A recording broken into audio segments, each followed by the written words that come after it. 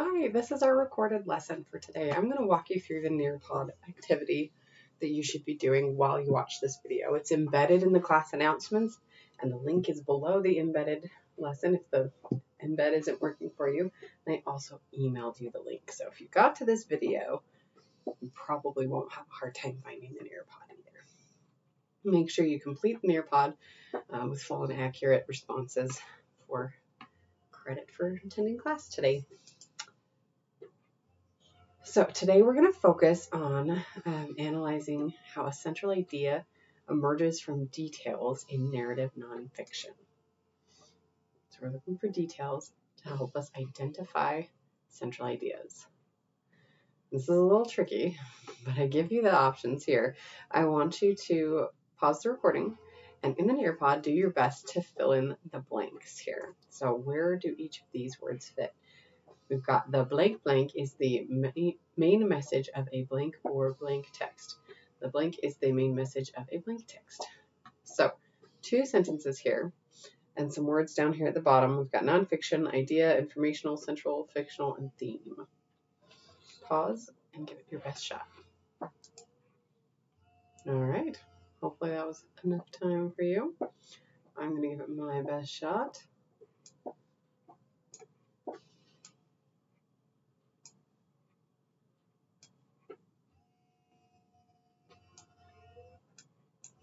First one's a little trickier.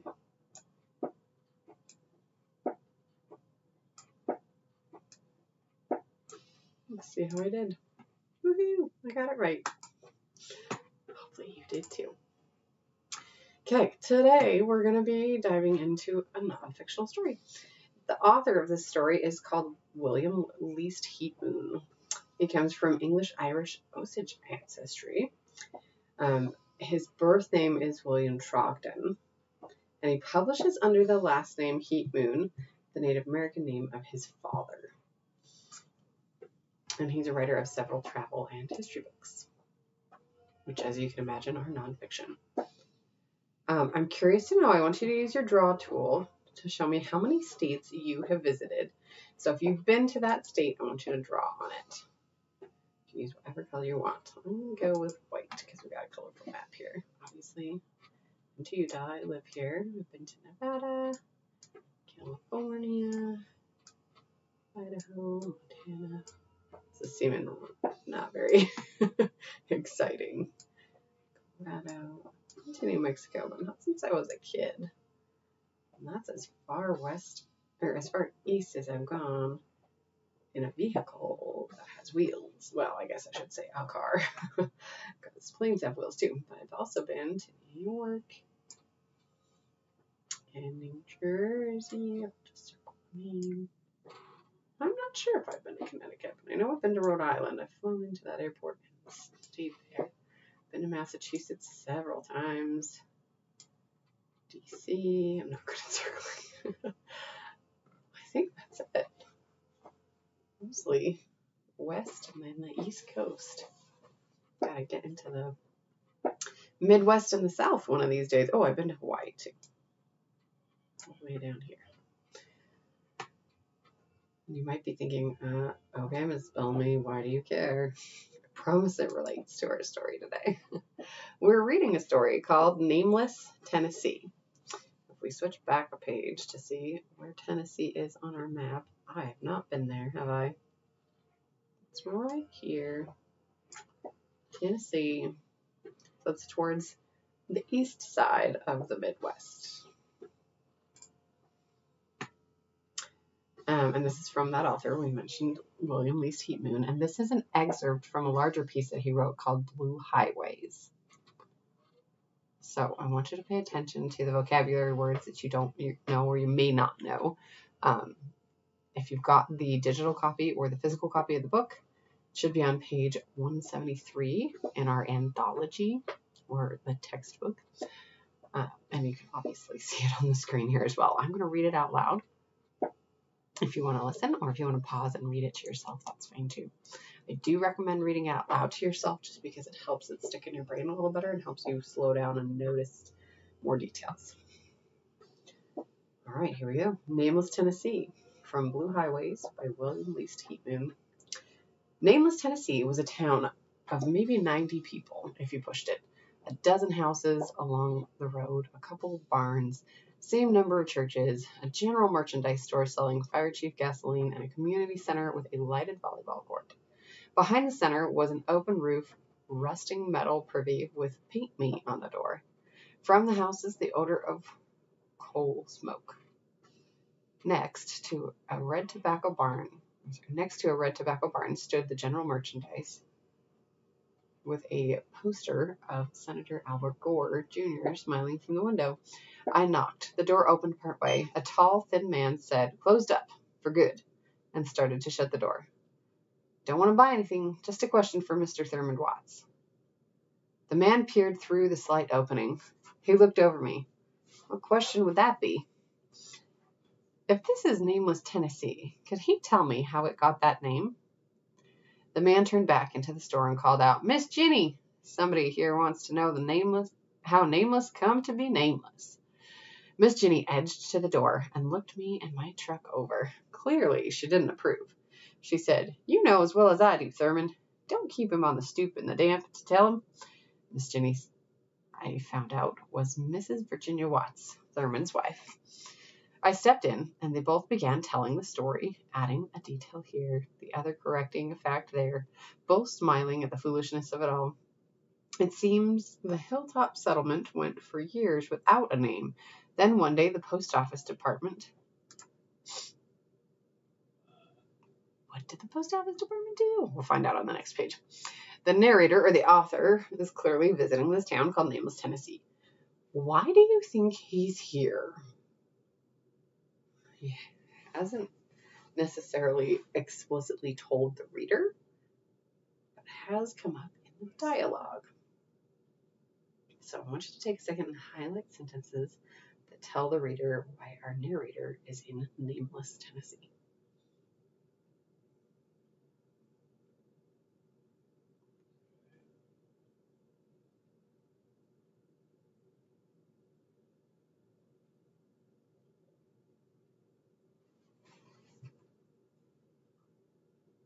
You probably figured it out by now, but as he tells the man who opened the door, which we find out is the man he's looking for, Thurmond Watts, he is there to figure out why Nameless, Tennessee is called Nameless, Tennessee.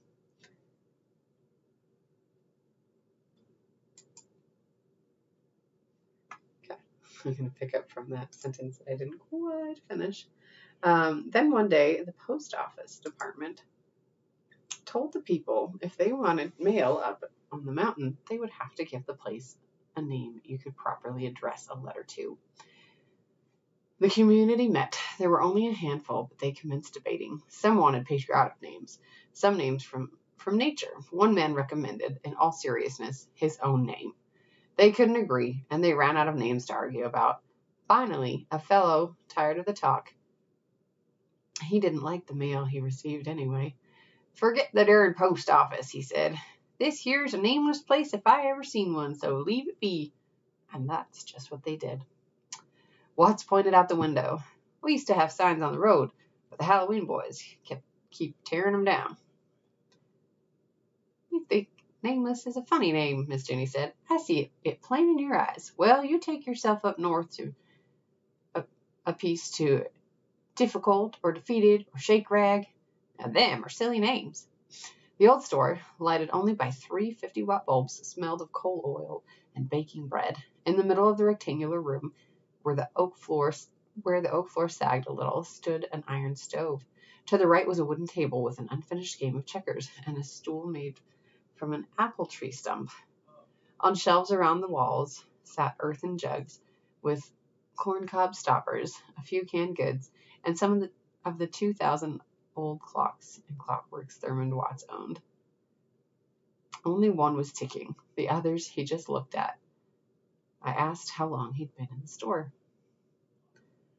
35 years, but we closed the first day of the year. We're hoping to sell it to a churchly couple, upright people, no atheists. Did you build this store?" "I built this one, but it's the third general store on the ground. I fear it'll be the last. I take no pleasure in that.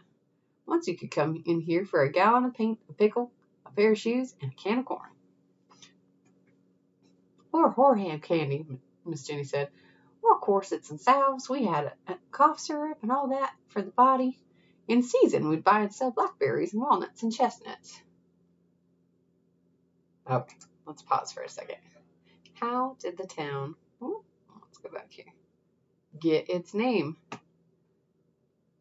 Try to do your best to summarize it in one sentence. What was the reason that they ended up naming the town Nameless, Tennessee?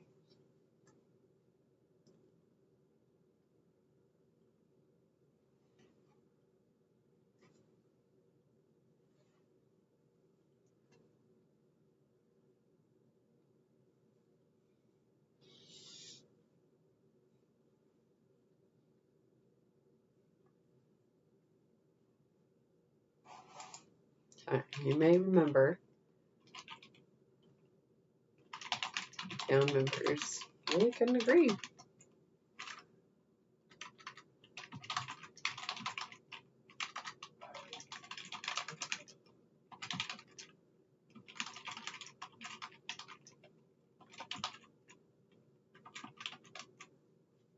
couldn't agree on a name, so they left it nameless. Which kind of makes me wonder, if you could name a town, what would you name it? Would you be like the guy who suggested his own name?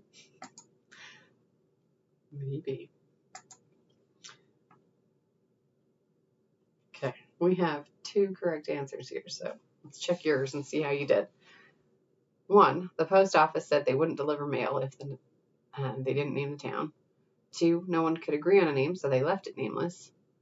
3, the post office named it. 4, the townspeople voted on it. Which of these 2 are correct?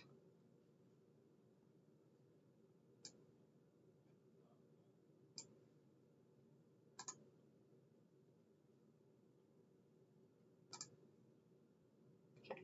There wasn't really a way to answer that on that slide as far as the Nearpod goes, but if you checked your answer against it, then you'll know if it was correct or not. It was the first 2. So now we're going to practice making an inference. Remember, we learned yesterday an inference is using your prior knowledge and then clues in the text to make an assumption, essentially. So you're going to be a detective. Back to our Mysteries, Inc. roots here. Look for some clues. Pretend you're in Nameless, Tennessee. You're visiting the general merchandise or the general store. The store is closed or has gone out of business. Why is the store closed? What do you think? What are the clues that led you to this conclusion? So pause the recording, take a couple minutes, and think about your paragraph. And once you've thought about why, you can go back to the story if you need to take a look at the text. In fact, I recommend you do. Once you find some evidence from the text, go ahead and start writing your explanation. Be sure to mention that information from the text in your paragraph.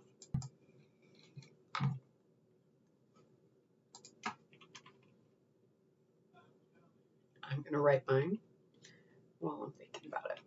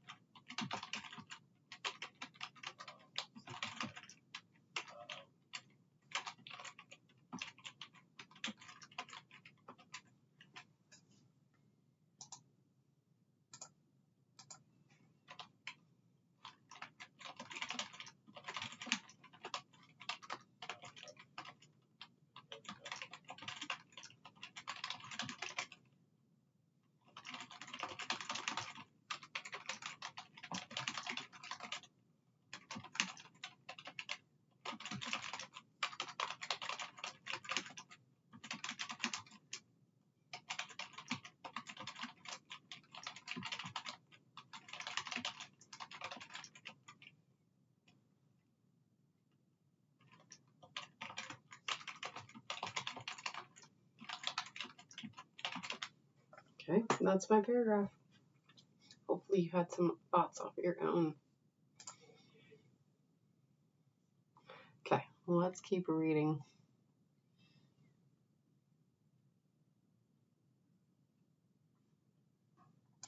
Okay, so this sentence started out, in season we'd buy blackberries, chestnuts, and walnuts before the blight got them. And outside, Thurman milled corn and sharpened plows. Even shoot a horse sometimes. We could fix a horse up, or a man, or a baby, so Watts said.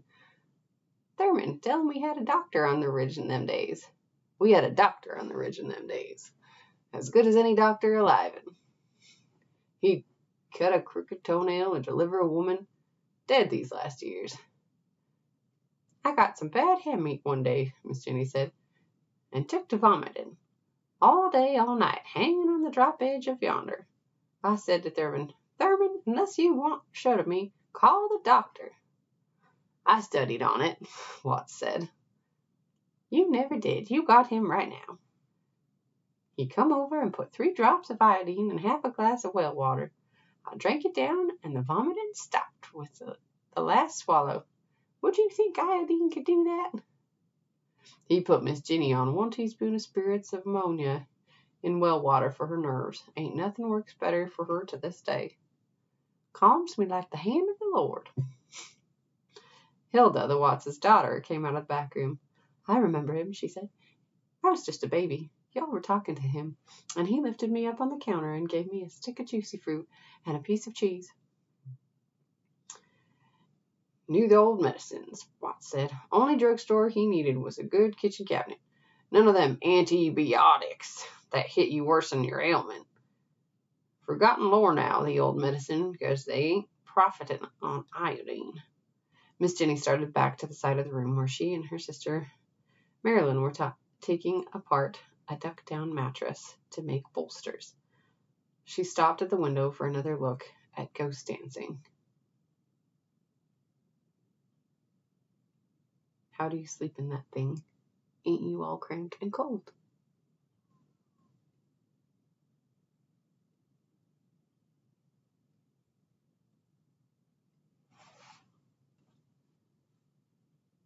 Okay, we'll come back to that funky sentence about ghost dancing in a minute here.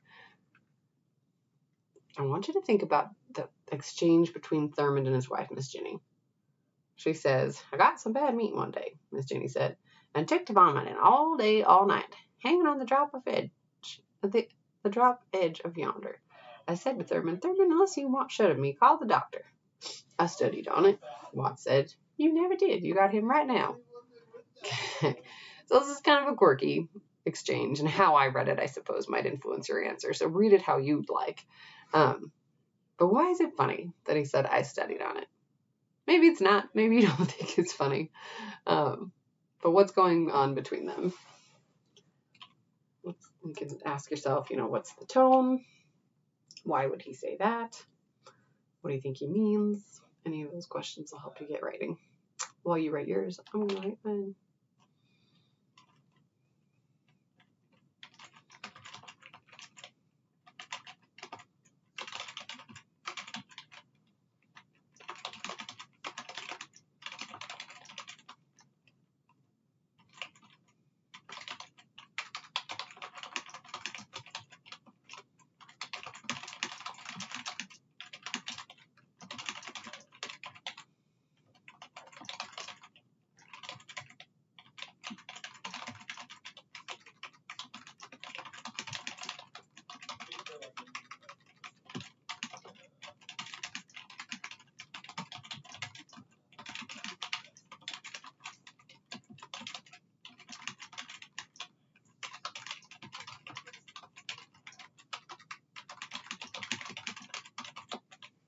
Okay, here's my paragraph.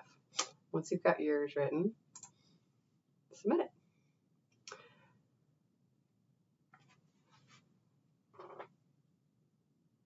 Okay, let's keep going. How does the clam sleep in his shell? So she just asked him, how do you sleep in that thing, referring to his vehicle. And Watts was defending him. How does the clam sleep in his shell? Thurman, get the boy a piece of buttermilk pie before he goes on. Hilda, get him some buttermilk pie. He looked at me. You like good music? I said I did. He cranked up an old Edison phonograph, the kind with the big morning glory blossom for a speaker, and put on a wax cylinder. This'll be my mother's prayer, he said. While I ate buttermilk pie, Watts served a disc jockey of nameless, or served as disc jocks. Watts served as disc jockey of Nameless, Tennessee. Here's Mountain Rose. It was one of those moments that you know at the time will stay with you to the grave. The sweet pie, the gaunt man playing the old music, the coals in the stove glowing orange, the scent of kerosene and hot bread. Here's Evening Rhapsody. The music was so heavily romantic, we both laughed. I thought, it is for this I have come. Feathered over and giggling, Miss Jenny stepped from the side room. She knew she was a sight. Thurman, give him some lunch. Still looks hungry. Hilda pulled food off the wood stove in the back room. Home butchered and canned whole hog sausage, home canned June apples, turnip greens, coleslaw, potatoes, stuffing, hot cornbread, all delicious. Watts and Hilda sat and talked while I ate. Wish you would join me. We've ate, Watts said. Can't beat the wood stove for flavorful cooking. He told me he was raised in a 150-year-old cabin still standing in one of the hollows. How many's left? He said. They grew up in a log cabin. I ain't the last, surely, but I must be climbing on the list. Hilda cleared the table. You Watts ladies know how to cook. She's in nursing school at Tennessee Tech. I went over for one of them football games last year at Cookville. To say Cookville, you let the word collapse upon itself so that it comes out Cookville. All right, let's pause again and see how well we understood this. This is a big deal, this paragraph, so go back and reread it to yourself. I'll reread it to you as well. While I ate buttermilk pie, Watts served as disc jockey of Nameless, Tennessee. Here's Mountain Rose. It was one of those moments that you know at the time will stay with you to the grave. The sweet pie, the gaunt man playing the old music, the coals in the stove glowing orange, the scent of kerosene and hot bread. Here's Evening Rhapsody. The music was so heavily romantic we both laughed. I thought, it is for this I have come. So notice that the narrator says, it is for this I have come. What does he mean? Earlier, he had said that he had come to learn how Nameless got his name. And now he's saying that he came to Tennessee for this. What do you think this is? Remember, use the paragraph we just read as your context clues, your textual evidence.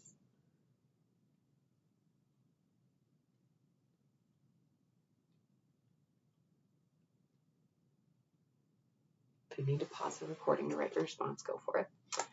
I'm going to write mine.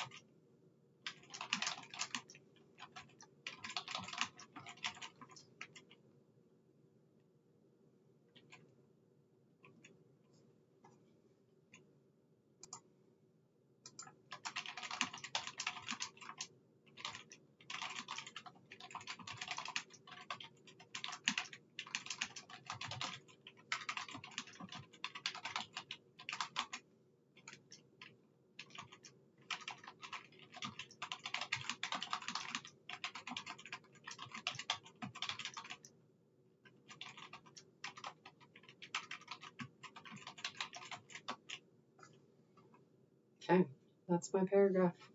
And maybe you came up with something totally different, and that is just fine. And you may wonder why I'm not reading my paragraphs to you. You can certainly read them to yourself, but I don't want to influence your response being an original response from you. So if you need an idea, certainly take a look at the paragraphs that I'm writing, but I'd love for your response to be authentically from your brain. All right, let's continue. Do you like football? I asked. Don't know. I was so high up in that stadium, I never opened my eyes. Watts went to the back and returned with a fat spiral notebook that he set on the table. His expression had changed. Miss Ginny's death book. The thing startled me. Was it something I was supposed to sign? He opened it, but said nothing. There were scads of names written in a tidy hand over pages incised to crinkliness by a ballpoint. Chronologically, the names had piled up. Wives, grandparents, stillborn infant, relatives, friends, close and distant. Names. After each, the date of the unknown, finally known and transcribed. The last entry bore yesterday's date. She wrote out 20 years' worth. Every day she listens to the hospital report on the radio and puts names in. Folks come by to check a date, or they just turn through the books, read them like a scrapbook. Hilda said, like St. Peter at the gate, scrapping the names. Watts took my arm. Come along. He led me to the fruit cellar under the store. As we went down, he said, always take a newborn baby upstairs before you take him downstairs. Otherwise, you'll incline him downwards. The cellar was dry and full of cobwebs, and jar after jar of home-canned food, the bottles organized as a shopkeeper would. Sausage, pumpkin, sweet pickles, tomatoes, corn relish, blackberries, pepper squash, jellies. He held a hand out toward the dusty bottles. Our tomorrows. Upstairs again, he said. Hope to sell the store to the right folk. I see now, though, it'll be somebody off on the ridge. I've studied on it, and maybe it's the end of our place. He stirred the coals. This store could give a comfortable living, but not likely to get you rich. Just getting by is dice rolling to people nowadays. I never did see my day guaranteed. When it was time to go, Watts said, if you find anyone along your way wants a good store on the road to Cordell Hull Lake, tell them about us. I said I would. Miss Ginny and Hilda and Marilyn came out to say goodbye. It was cold and drizzling again. Okay, let's talk about this before we move on. The death book. Miss Ginny keeps a death book. What is your reaction to this? Not a right or wrong answer. Just kind of want to know what you think.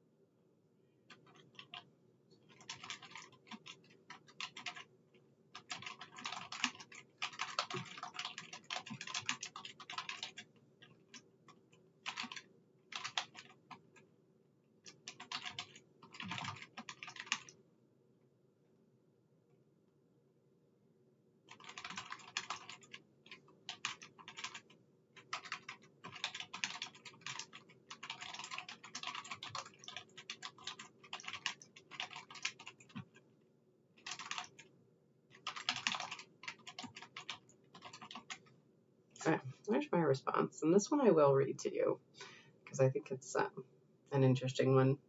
The first time I read this story and noticed the death book, I thought that was kind of creepy. And like the author says, this is something I'm supposed to sign.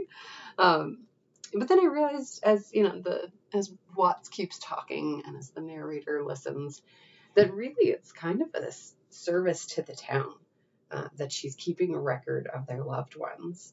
Um, they probably don't have any kind of organized town government, so it may have been one of the only formal records the town had of the inhabitants. So it's actually kind of touching and very important to the town. And I went over by a couple words. Whoops. Learn to write concisely.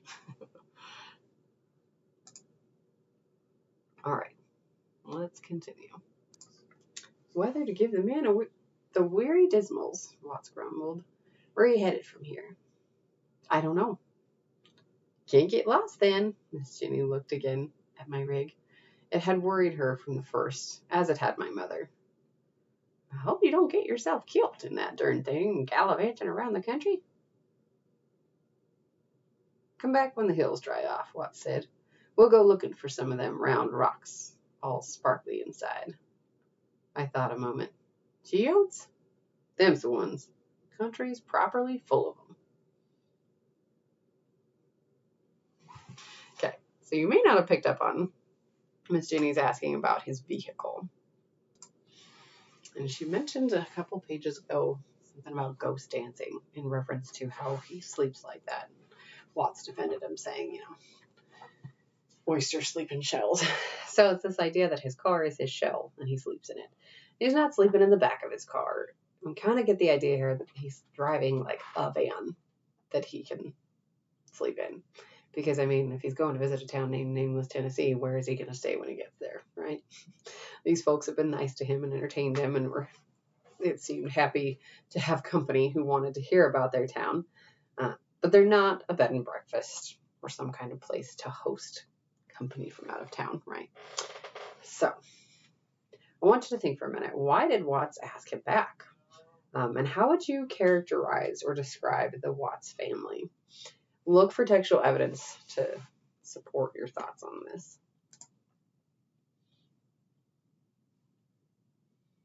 So we do have 4 members in the household, but I want you to focus specifically on Thurmond, his wife, Miss Jenny, our 2 main characters. We hear from Hilda a bit, but we don't really hear a whole lot from Marilyn, Miss Jenny's sister. So focus on Thurmond and his wife. How would you describe them?